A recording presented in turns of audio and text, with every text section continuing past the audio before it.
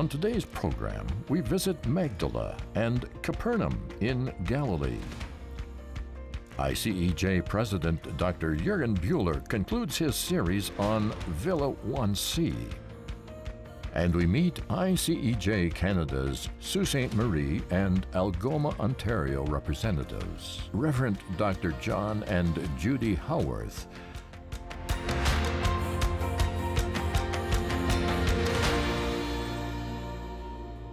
Matthew 15, verses 29 through 31.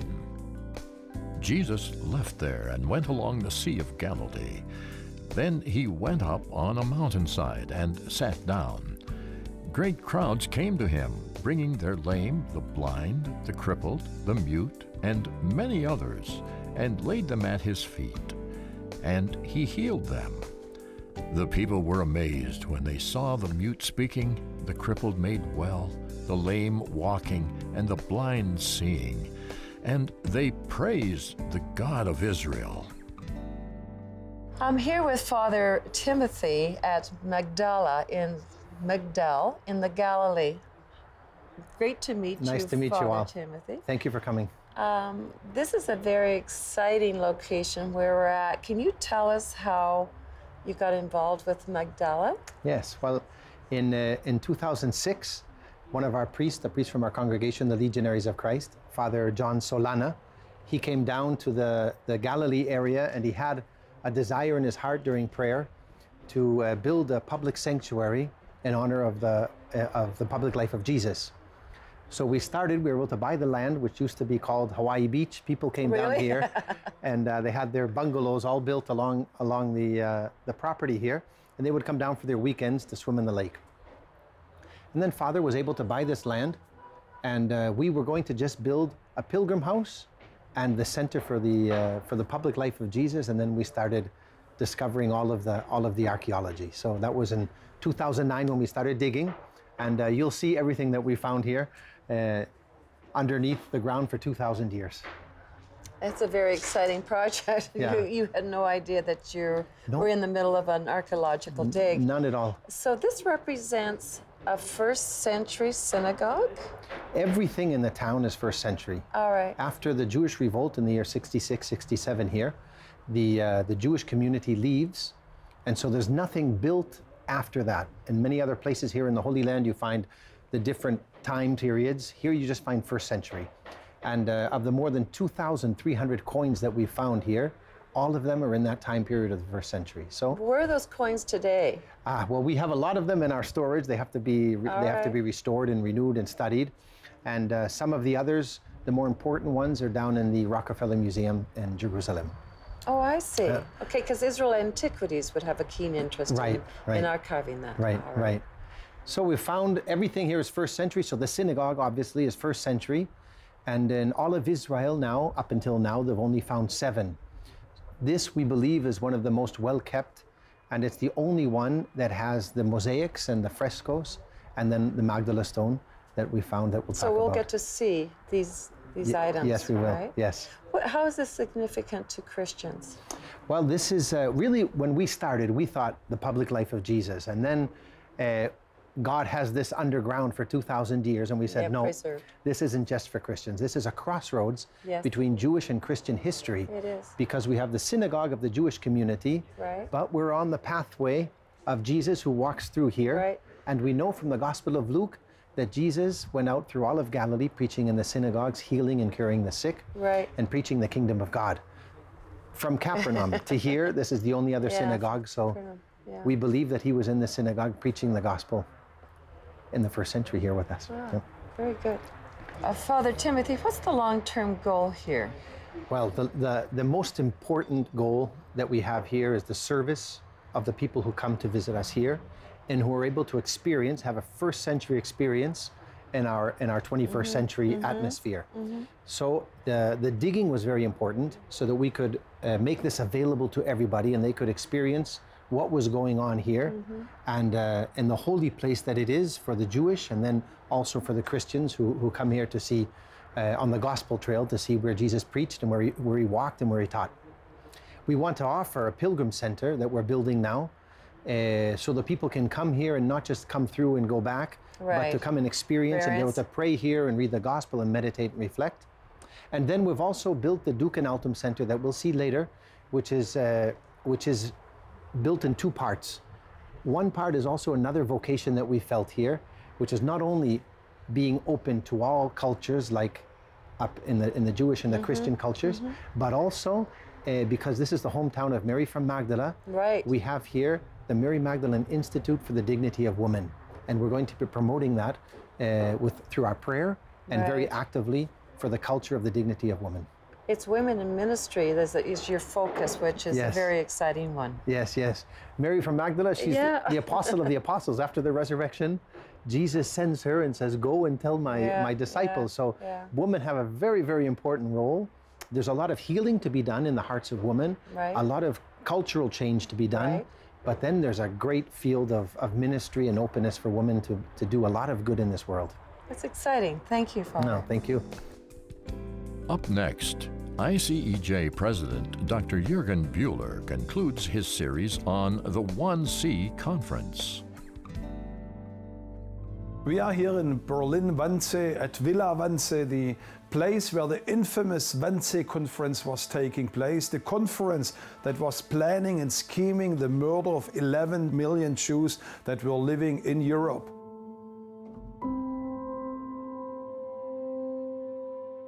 Mr. Stegen, can you please explain us what is this center all about?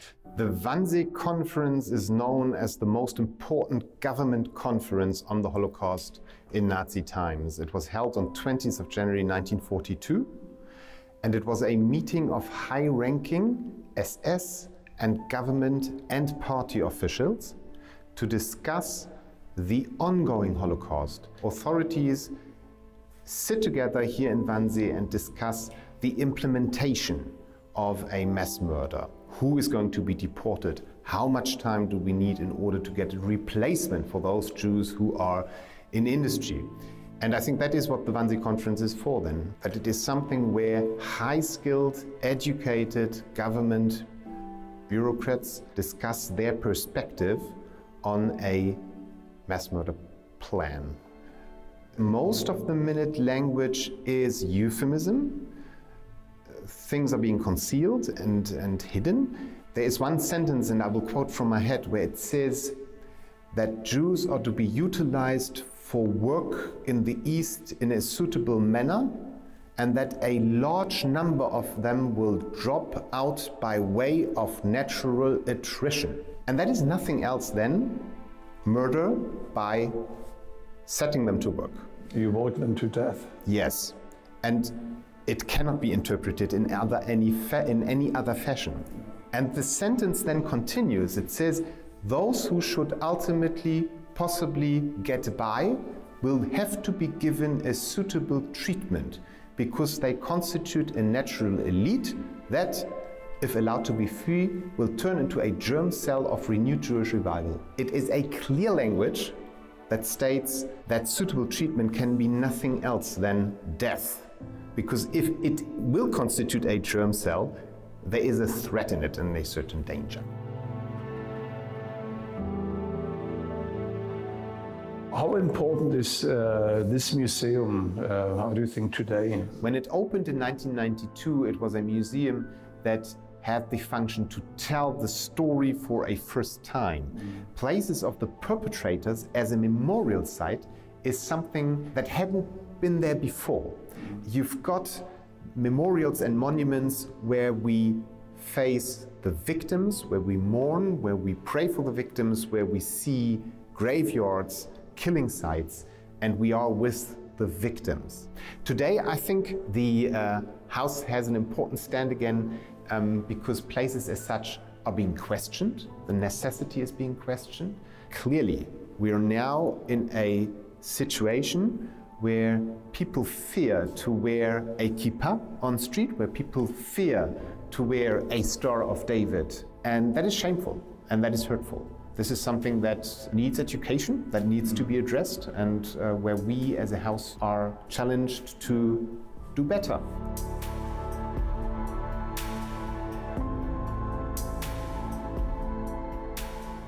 The main lesson that it brings to my life is to be reminded in Jeremiah chapter 17, verse 9, where Jeremiah says, the human heart is deceptive above all things, and it is incurable sick. Who can understand it? That means we need to be people of prayer, constantly drawing close to the presence of God and allowing Him to speak to us. We need to be people of the Word of God, where we sharpen our conscience according to the oracles and the commandments of God. And thirdly, we need to be people filled with the Holy Spirit, a spirit that is guiding us and directing us and warning us from any false doctrine that comes to our lives.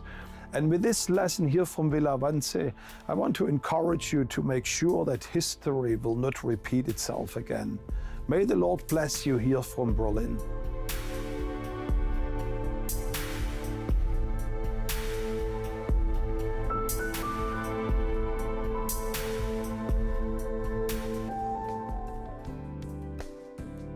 Up next, biblical insights from Capernaum. This pillar is speaking about a donation that was made by the family of the Zebedees. What do we learn from that? We learn, first of all, that donors don't like to stay anonymous at times, and the Zebedees were giving money and they wanted their name on the pillars. That is acceptable because they want their children and grandchildren to know that. But who were the Zebedees? The two disciples, John and James. That means that since this is from the 5th century, you understand that they kept on living here. Because I told you, Peter and Andrew and Philip were not from here, they were from Bethsaida. So when we come here and we see a lot of ruins, and some people can think, oh gee, archaeology again, boring stones. The stones are speaking to you. That's right. They tell you what was the income. We learn now that some were fishermen. Right. Now when we look and see the wall around, we know how many people lived here in total. 1,500 people. Wow. The village of Cana had the same number. Nazareth of Jesus had 400 people. No wonder that Nathanael of Cana will ask cynically, what good can come out of Nazareth? Because it was a small place. Right. And it's like we tease one another. If somebody will tell me, you know what, tomorrow I'm going to this village, I can ask in Hebrew, well, what have you forgotten there? What good can come out of Nazareth? Now, Nazareth is the biggest town in the Galilee. Cana is still a village. Interesting. Hebrews 10, verses 23 through 25. Let us hold unswervingly to the hope we profess, for he who promised is faithful. And let us consider how we may spur one another on toward love and good deeds, not giving up meeting together as some are in the habit of doing, but encouraging one another, and all the more as you see the day approaching. I'm Dr. John Howarth, and my wife Judy is here, and we want to share some of our heart for Israel and lessons we've learned, and also how we want to help the nation of Israel for her safety and protection and well-being, and also the people, and both Jewish and non-Jewish as well. I was a pastor in Ontario, 4 different churches over 30 years, and the first time I went to Israel was in 1992 when I was a senior pastor at Grace Church in Newmarket, and I just fell in love with the land. I fell in love with the people, and John Hagee said that when he first went to Israel, he went over as a tourist, but by the time he came home back to Texas, he was a Zionist. And that's what happened to me. And the Lord has given me opportunity to arrange and plan and lead 25 tours to Israel. And I've seen whole churches changed. by people going to Israel. I've seen lives changed. And as you know, it opens up the Bible. It makes the Bible come alive. So the Lord gave me a real heart for his people and his land starting in 1992. And have been over there leading tours 25 times. And after I retired from pastoral ministry, the Lord opened up some doors for me. I wanted to serve the Lord by serving his people and his land. And I became the first executive director for Christians United for Israel in Canada and was there for several years. And then a mission asked me to join them. And the leaders of the mission were former parishioners of mine, and I became the Middle East representative for High Adventure Ministries. And their ministries started in the early 70s with a radio station in Jerusalem, and they broadcast the gospel. And working with them, I was able to have the privilege of organizing and leading 3 work trips where we took Christian people from Canada, and we would go and we would glean the fields. We would paint community centers for the Ethiopian Jews who had come. And we worked at soup kitchens and food banks. And we learned that there's quite a bit of poverty in some segments of the Israeli society. The Russian Jews that came starting in the 1980s, and over 1 million of them have come from Russia. They've come with nothing. And before you can work and get a job, you have to learn Hebrew.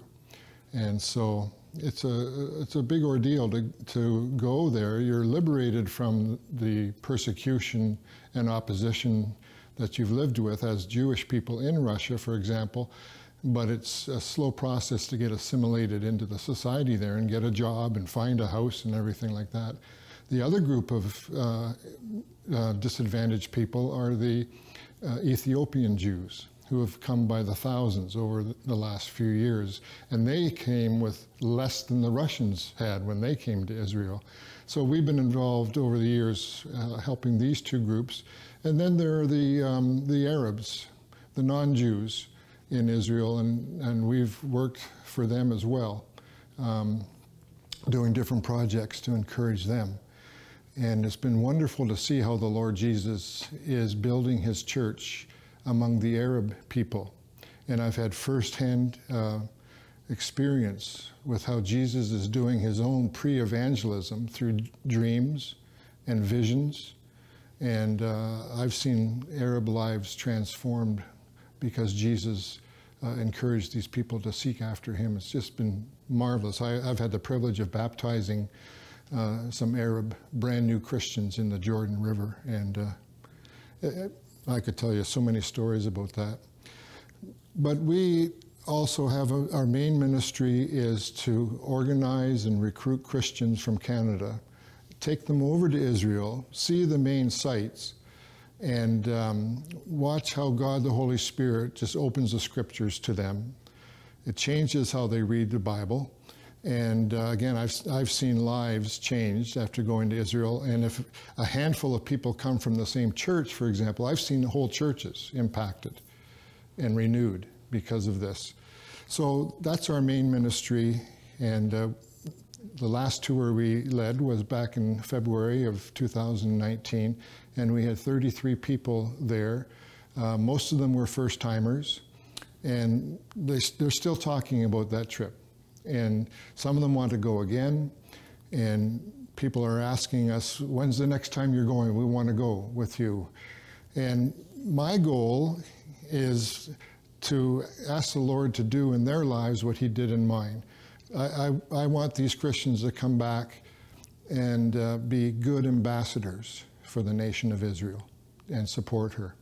So the end of this month, September 24th, we're going to be having our first prayer meeting in our home for Israel. And it's going to be an educational time as well as a time of prayer. I want to keep everybody who attends updated on what's happening in Israel, why it's happening, how we need to pray for them. And we're starting by inviting people who have come with us to Israel since the early 90s And this is in Sault Ste. Marie and the Algoma district of northeast Ontario. So we're excited about that. And I just have a heart. The Lord's given me a heart and a passion for his people there and his land. And so I'm what is called a Christian Zionist. And I believe three things about Christian Zionism. As with all Zionists, I believe that Israel has the right to exist as a Jewish state. Secondly, I believe that if attacked, which often happens, the Jewish state has the right to defend herself. The third thing that Zionists believe in is that they have the right to all the land that God gave them starting way back in Genesis chapter 17.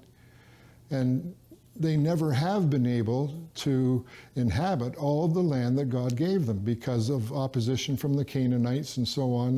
There was disobedience that came among the tribes and everything, but that's their portion of land that God has given them. And I feel very strongly that they have the right to own and possess that land, right from God. So this is my wonderful wife, Judy. We were married 7 years ago, and so my first time to Israel was on our honeymoon, and John said, it won't be restful, it won't be private, but it'll be unforgettable, which was very true. Mm-hmm. And so I've been able to go 4 times since then, and it just has been great to learn so much about the land, about the people, and be able to pray more knowledgeably. But our trip with ICEJ especially, it was different than our other tours, because we got to see what ICEJ is doing, you know, helping the Holocaust survivors, and a home for deaf children, and bringing a bomb shelter, you know, right close to Gaza, and just a number of different projects that we could see firsthand how ICEJ is using the funds that people are giving and people are praying, and just really helping in a practical way for needy people in Israel, and just sharing the love of God. Yeah. In the 25 times that I've been to Israel, I've had the privilege of serving with other Christian Zionist organizations like ICEJ, and they all are good. They all have different strengths, and they're working in certain areas, but I've never seen one organization like ICEJ that are doing so many different things across the spectrum of the needs that are there spiritually, physically in Israel. And boy, like Judy says, that trip really opened my eyes to what ICEJ's goals were. And when we were asked to become volunteer representatives, then we agreed. And we're very privileged to be in partnership with ICEJ, because they're doing such a tremendous work. They have more offices in more countries in the world than any other good organization that I know of. And I've worked with some of them, so it's an honor. Yeah.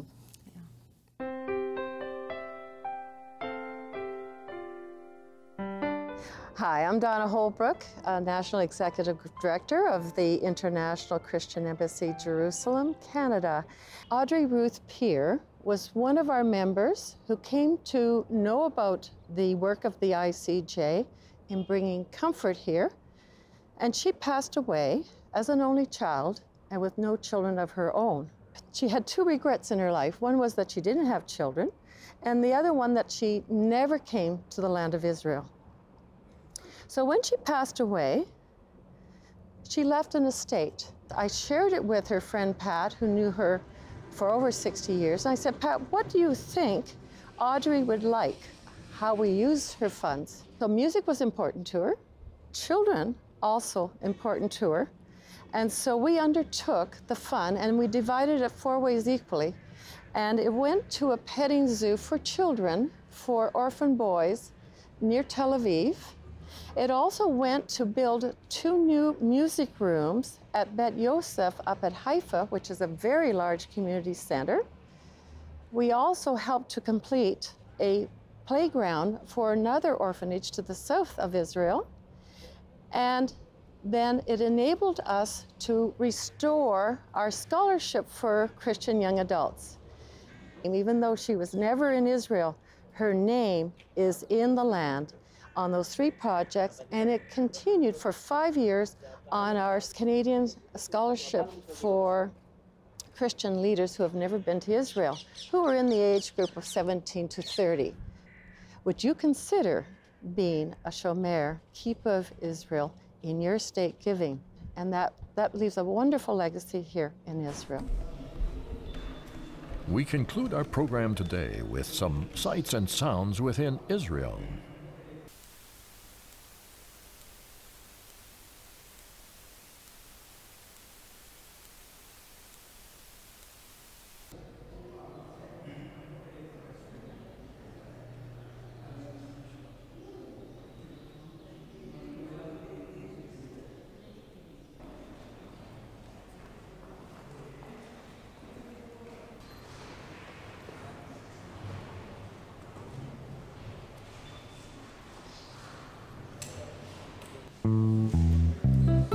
Thank you for joining us today, and be sure to visit our website at www.icejcanada.tv or call us at 1-866-324-9133.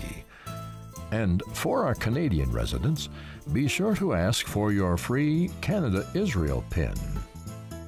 Through your contributions to ICEJ Canada, you can participate by giving to Haifa Home for Holocaust Survivors, Women at Risk Red Carpet Project, Operation Life Shield Bomb-Proof Shelters, Mentoring Programs, Aliyah Support, Children's Projects, Israel in Crisis, Israel Aid, Magan David Adam Emergency Services, Christian Friends of Yad Vashem, Scholarships for Young Adult Leaders, ICEJ Canada Media Fund, Gift Estate Securities Fund.